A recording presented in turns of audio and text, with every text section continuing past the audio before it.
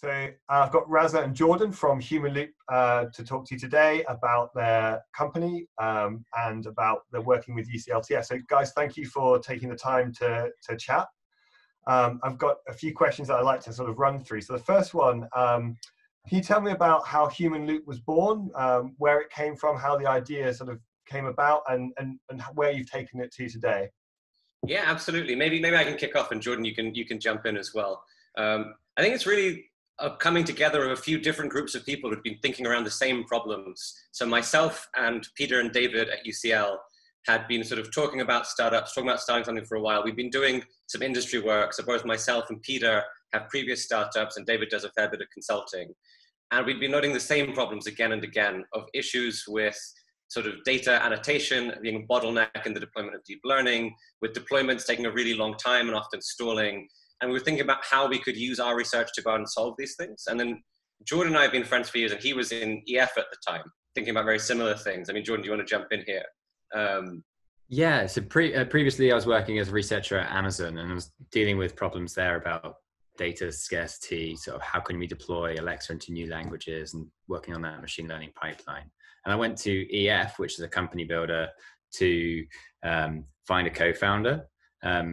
Unfortunately, in this case, I didn't actually find someone within that cohort that I thought would be great and we could work on this problem together. But Raza is a friend from a long time ago, and we were also thinking about similar areas. So so when I found out Jordan was on EF, I was like, "What are you doing on EF? Come work with us." And I was like, "Raza, come to EF." Approach me. I tried to approach him. Eventually, we joined up in one way or another, and the timing felt really right as well. So specifically for natural language understanding, there's been a bit of a step change in the last couple of years in what's possible. And there's a whole range of automations and sort of applications of natural language understanding that 2 or 3 years ago just didn't feel like they would work, and they do now. And as soon as those start being adopted, we just see that this problem of data scarcity and annotated data becomes much bigger. You'd be surprised the kinds of people who are annotating data. I mean, I've met Goldman Sachs bankers now annotating for chatbots, lawyers, doctors, really expensive, talented people inside companies labeling for NLP, and it's just crazy. So we wanted to use some of our research to go and solve that. Great.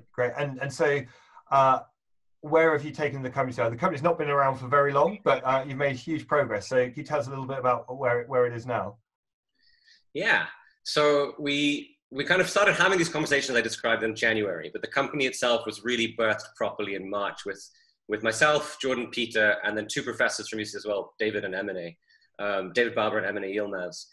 And so we started the company properly in March, but we initially spent our time speaking to customers. So we didn't really build things initially. We wanted to figure out, given our view and thesis of what the problem was, how it meshed with a lot of different people. And about 2 months ago, we started building a first prototype. And we finished that only 3 weeks ago. And since then, it's been, already it's been quite fantastic. So we've got people showing a lot of interest. We've got a POC potentially with Deloitte in the pipeline. We're working with another large law firm, and a handful of small sort of SMEs who clearly have this problem, sort of are really keen to get access to it. So that's been super positive. Great. That's excellent, and it's been excellent to watch the progress from my side. On that, what was the reason for coming to the UCLTF, and why work with a fund like ours? Yeah, so I think there's a few different reasons. One, honestly, Dave, sort of fully upfront, partly is just sort of the amount of help that you gave. I remember coming to speak to you in January for a cup of coffee at Albion's offices, and I still had 1,000,001 different ideas, and I wasn't sure exactly what direction I was going in. And the fact that you were willing to hear us out, and you were clearly cognizant of stage, and it wasn't a problem that we had so many different ideas and we were still trying to understand things. You knew what it was like to be an early stage company. That really helped. And then the depth of expertise that you clearly showed as well. And getting initial capital in early to get off the ground was absolutely essential. Great. Well, it's been great to be involved in it. I've thoroughly enjoyed every conversation we've had. They've been incredibly stimulating. So from my side, also great. Thinking about yourselves as a company as you go forward, you've been operating together now for say half a year roughly. What would you describe your kind of strengths as a company? What do you bring as founders, and where are the areas that you still think you're working on? Well, so for me personally, I think our strength is the team, and I would love Jordan to jump in here. But like working with Jordan and Peter over the last 6 months, and David and Emine, I'm just so blown away by how talented those guys are. Like I've obviously worked with them before in research and sort of side projects, but I hadn't really realized until we were working full time together. So yeah, for me, it's that the fact that we gel well together, but also how talented, particularly sort of on the engineering side and the research side, Jordan Peter blew me away. It's exactly that. I've tried it both ways with a team that isn't so great. We don't get on so well. And then now with this team where like, I think whatever we do for 10 years is going to work out and it's going to be fun along the way. It's so much better. So it's the team, and that is our strength. And we've got deep expertise in the machine learning space. I'd say perhaps what the areas that we obviously need to work on right now is actually taking some of that technical push that we're trying to put on the market and like actually sort of now figure out how do we do sales, how do we market this, and how do we go like a distribution strategy, these sorts of things. We're learning on the way, but the talent of the team I would say that I still think compared to an equivalent team coming out of university with, like, we have surprisingly large amounts of commercial experience compared to the equivalent group of PhDs you might see from elsewhere. Because both Peter and myself have sort of done other startups before, Jordan has as well. So none of us are first-time founders. I think that makes quite a big difference.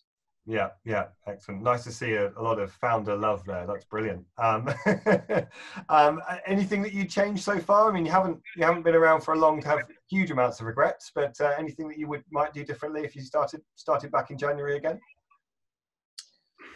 Obviously, the one big thing that changed immediately was from all coming in and working in the UCL AI Center to quickly being a distributed team. And when COVID hit, we just took that on and said, that is how we're going to operate from now on. There's a lot of upsides that we're pushing on and sort of getting in the good processes now. So that works. I don't know if we would have done that straight away, actually. How about you, Raza? Would you thought? I think without COVID, we wouldn't have become a distributed company. And I'm so glad we have done, because we get together now occasionally, but actually we can still be so productive without having to be in the same room. And that, I think, is it's a bit of a superpower. In terms of things I might change, I might have launched a little bit sooner. I think we were still quite quick to launch. Like, we had a product out within a couple of months of starting. But if we could have gone that even a little bit quicker, because I hadn't realized how even a small MVP would really make a big difference to sales conversations in terms of the quality of the feedback people give us. And the ability we're able to incorporate that and really get a sense for how much they actually want this. Because it's very easy in the abstract to say you want something, but when you've actually seen it and you have a concrete problem, and people start inventing use cases once they've seen the tool as well, because suddenly they know what it is and they're like, oh, I could use it for this, I could use it for that, which they can't really do before they've seen it. So maybe building a little bit sooner. That said, we still got it out there pretty quick. So yeah, I was impressed with how quick it came out. So I think no complaints there from our side. And obviously you have experience of us as investors. You'll be looking for more investment in the future. What makes a good investor from your perspective? What are you looking for? So there's a few different things from my perspective personally. So one I kind of touched on already, which is that sort of an understanding of stage and alignment with our vision. So someone who kind of recognizes where we are and how things will change and has seen it before. Ideally, it would, what would be really good for me is someone who's done it themselves. Like, I'd really like to work with someone who's been in the position we've been at some point and knows the challenges we're facing firsthand.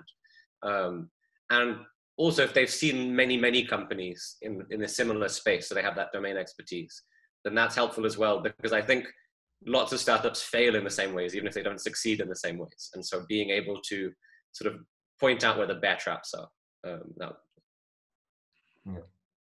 of the I guess surprising and enjoyable things of actually having an investor is how quickly you become aligned and actually having them on your side to help out.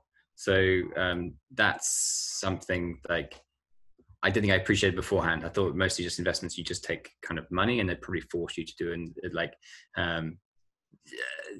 potentially force you to do things you aren't quite aligned with. But it's great to have like a stage aware investor that you can then just like feedback ideas on, sort of be more open with. that's the sort of investor. Yeah, trust is another big one. Like having an investor that I believe I can be completely open with about what's going well and what also isn't going well, so that we can get genuine feedback and support rather than feeling like we might need to hide the bad things, because there are bad things in every startup. So that's really important. And we've only been working together for 6 months, but is there any advice you would give us as a fund, kind of how we could help more, or do things differently? Well, that's a great question. It's a difficult one because we have so little to compare against. You're the the only fund we've worked with so far as a team. But honestly, it's felt to me that it's been really great. I'm trying to think of some kind of constructive criticism, but I'm struggling, Dave. I guess one thing is that to me, Albion is Dave, and I don't really see what else the VC is actually providing to us. I mean, your advice and you're the point of contact, and it's fantastic. I'm wondering if there is other expertise within the group that would be helpful. Yes, there is, and actually, I've been a bit reticent to I should be getting you more involved with some of our sort of cross fertilization stuff. So I'll do that as an outcome from this. So that's helpful. Brilliant. Well, look, thank you for spending the time. It's been wonderful to catch up, and it's been a really enjoyable journey as part of the Humanloop team so far. So looking forward to more future success, guys. Thanks very much, Dave. Cool. Thank you.